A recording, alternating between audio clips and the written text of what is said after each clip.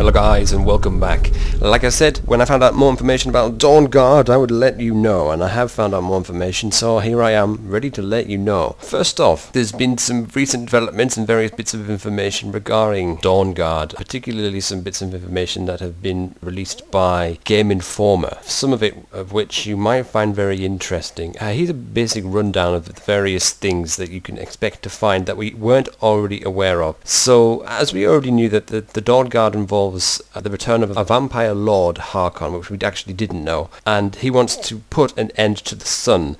You have to choose sides, which we already gathered from either Dawnguard, which are vampire hunters, or join Harkon, who is the vampire lord, and then you go down the track of becoming a vampire if you go down that route. There are two new homes for either conflict. One I'm presuming is being the Dawnguard stronghold, and the other one is in the vampire castle. The other thing is that when you join up with vampires, you actually become a vampire lord. Like I said, there's lots of people talking about becoming a demon.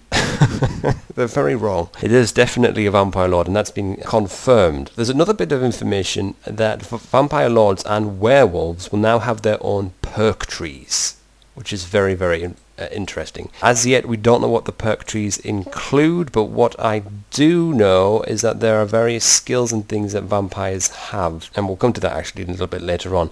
There are now legendary dragons, which I'm presuming now high-level dragons. I'm presuming maybe more powerful souls, perhaps. I don't know.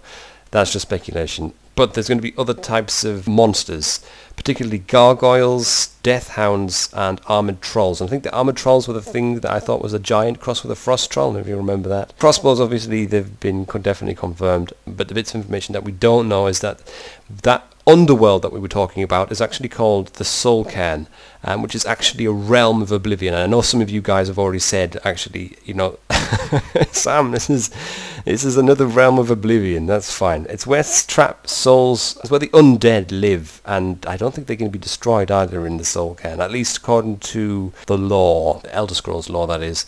There's also a very interesting thing, is that in Riften, in the Ratway, there is somebody who you can go to change your face and gender of your character, believe it or not. What a strange thing, but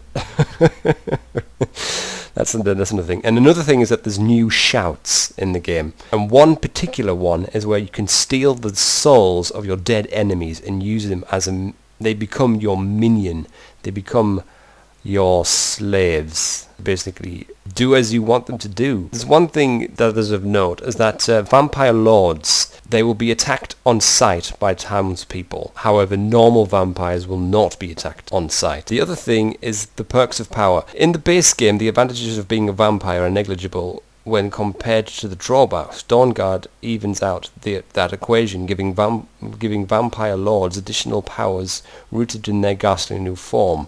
One ability, Vampiric Grip, suspends an enemy in the air with telekinesis as you drain its health. Other powers include hovering above the ground and turning into a swarm of bats, which is something interesting because we did actually look at that before in the video, in the last video that we did. But turning into a swarm of bats is actually also not only an NPC or monster ability, it looks like it's going to be a perk of being a vampire lord. So actually your character will be able to have that ability, which sounds very exciting. The other thing is that werewolves are getting their own unique perk tree as well, complete with abilities with names like Animal Vigor, Savage Feeding, and one power called Totem of the Moon, and lets players summon an ally werewolf with a howl. That's a power that you'll get as a werewolf, but you can only either be a werewolf or a vampire. You can't be both. That's another thing that we're pointing out. But I think that's always been the case, because once you become a vampire, you get immunity to disease, so you can't contract any kind of disease,